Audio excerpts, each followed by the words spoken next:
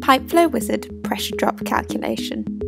In Pipeflow Wizard, the pressure drop through a pipe can be calculated when the following values are known: the pipe internal roughness, the pipe internal diameter, pipe length, elevation change, fittings, and flow rate. We are going to use the Pipeflow Wizard software to answer the following problem. 2,000 metres of 100mm PVC pipe carries water at 20 degrees C from one reservoir to another with a mass flow rate of 15 kilograms per second. Find the pressure loss in the pipe.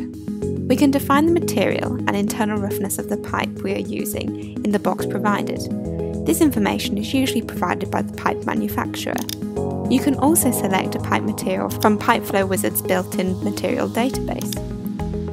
For this calculation, we are going to use PVC pipe with an internal roughness of 0.005004mm. Here we can define the internal diameter of the pipe at 100mm. Set a length of 2,000 metres and a full elevation change of 50 metres of pipe. Additional fittings can be added to the pipe if required. We will look at adding a fitting to a pipe in another video.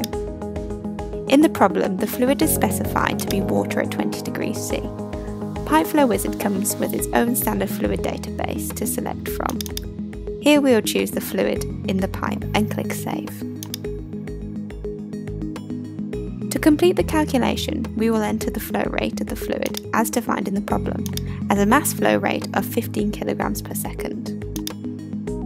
Now all there is left to do is to click Calculate Pressure Drop to display the results panel. Our inputs for this calculation are clearly displayed at the top of this panel, with expandable subsections to view more details on the material, fluid, and flow rate, given both in mass flow rate as we entered and the equivalent volume flow for this calculation. The total pressure drop result for this problem was calculated to be 1.019987 bar. Other results such as the Reynolds number, friction factor, velocity, and pressure losses due to the friction, fittings, and elevation are also given here. The friction loss is given as almost 6 bar, however there is a gain in pressure due to the 50-metre fall in elevation and the weight of the fluid in the pipe. This gain in pressure is represented as a negative pressure loss.